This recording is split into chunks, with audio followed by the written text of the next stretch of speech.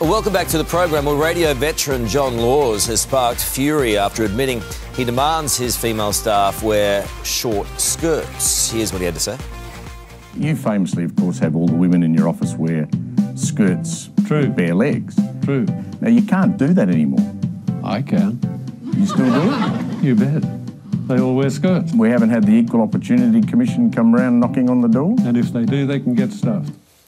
Gee, that canned laughter was ill-timed, wasn't it? Let's go head-to-head now with Shelley Horton and Ian Skippon. Good morning, guys. Hey, Carlos. Hi, Shell. Shelley. Look, this is not just sexist, it's demeaning, it's revolting. The fact that he's saying that he demands that his female staff wear short skirts and bare legs because he likes to admire the female form implies that he's going off to the bathroom to pleasure himself afterwards. We can't, just push over this and say that it's just him being 81. It's inappropriate, it's illegal, and he should be taken off the airwaves. Skip.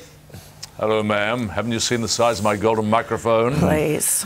It's so out of touch with reality. Everybody knows he should be making them wear muffin tops, Shelley. Oh, please, Skip, don't make a joke about this. This is why he gets away with it. This is actually revolting, and we have laws to protect women from men like him. Oh, I agree with Shelley on this, Skip. Now, it's time we moved John Law. Okay, look, he is John Laws. We know he's a bad boy, and he's got that's just so mild. No, he's a sexist pig. Oh, well, he may very well be that, but Skip's right too. He's got a book out. Now, how else is he going to sell it? Exactly. Please, no one buy the book. Okay, no one buy the book. And the hemlines have gone low anyway, and there's nothing wrong with admiring female form. You can't make light of the situation. You can't, Skip. It's ridiculous.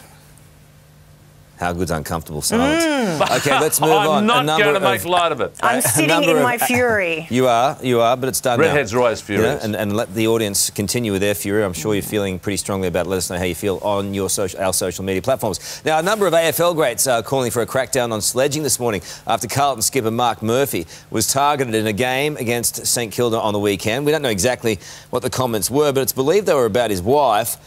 Skip, on the field, fair game? To a degree. I mean, what goes on the field should stay on the field.